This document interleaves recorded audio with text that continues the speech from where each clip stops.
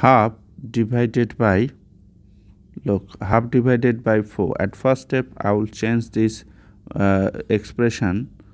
I will just translate this expression. Half divided by means this division sign, then we have here 4, right? This is a fraction, but this is a whole number. So in the second step we'll write this whole number as a fraction. This is a whole number, so it is easy to express whole number as a fraction. Just you have to take 1 as a denominator. So half, now you have to change this division sign to multiplication sign. Then you have to take the reciprocal of this fraction, 1 over 4. So here we have to multiply top to top and bottom to bottom. So here we are getting 1 over 6, and this is the answer. 2 times 4, that is here 8, right? 8, that is 1 over 8 is the answer.